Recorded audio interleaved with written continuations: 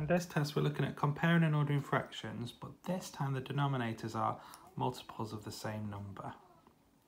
So the denominators here are different numbers, but they're multiples, they're in the same times table. So it'll help us out a little bit. So I've got to decide, I'm comparing, I've got to decide which is the biggest of these two fractions. I could draw them. So I could draw my 3/4.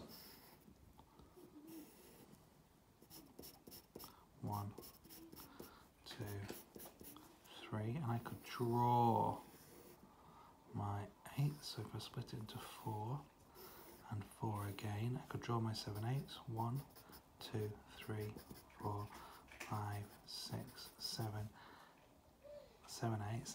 By drawing them, I can see straight away that this fraction, this has got the most, more than 3/4. This is the bigger fraction, so I can do it that way, which is great if they're easy to draw, but if I get to odd numbers like 7s, it's quite tricky to draw. So I've got to think of a different way. So drawing's great to start us off. Let's have a look at how we did this one without the drawing. So I've got 3/4 and I've got 7/8. I need to make these the same denominator. So I know that 4 goes into 8, so I'm going to use that. I'll keep my 7/8, and I know that 4 can be multiplied to make 8, and I multiply it twice, so 4 times 2 makes 8. If I'm going to do that to the denominator, I have to do the same to the numerator, the top number in the fraction. So 3 times 2 is 6.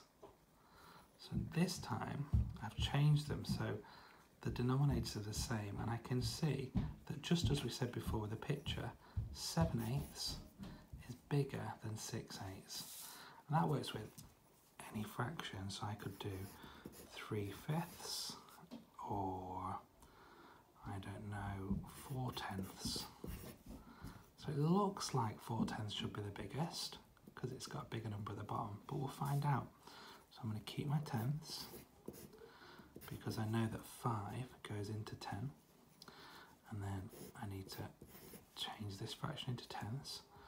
5 times by 2 is 10. 3 times by 2 is 6. I can see now that the bigger fraction is this one. 3/5 is bigger than 4/10. Try one more. 7/9 or I don't know, 8/18. Shall we try? 7/9 are 8/18, so I can keep my 18. Because 9 goes into 18. How many times?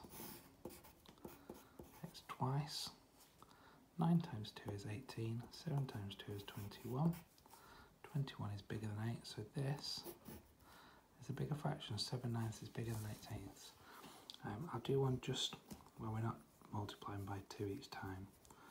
So let's try 3/5 and 9/20.